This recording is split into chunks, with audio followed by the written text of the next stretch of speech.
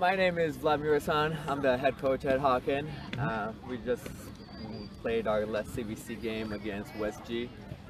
Difficult team.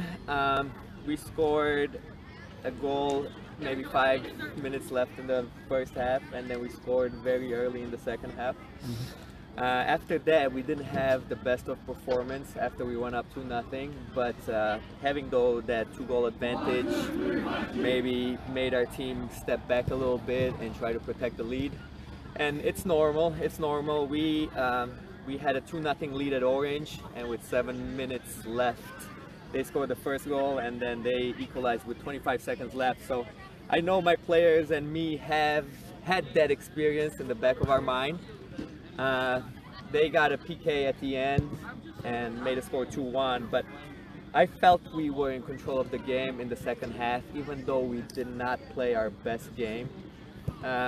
We could have created more going forward, but the other team did not create too much either. So when you have a 2-goal advantage, it's important for the other team to not create and not get on the score sheet, because you can control the game to the end and get the W.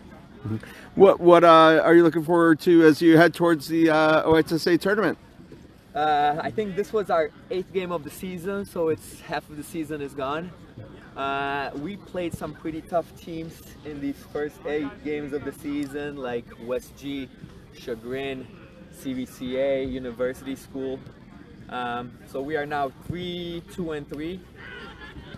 We're gonna try to keep on going and use this momentum, try to play a little bit more, try to find the best way that our team can move forward, because playing against some better teams than you have to sacrifice your team a little bit and make them play in a way where you limit the strengths of the opponent.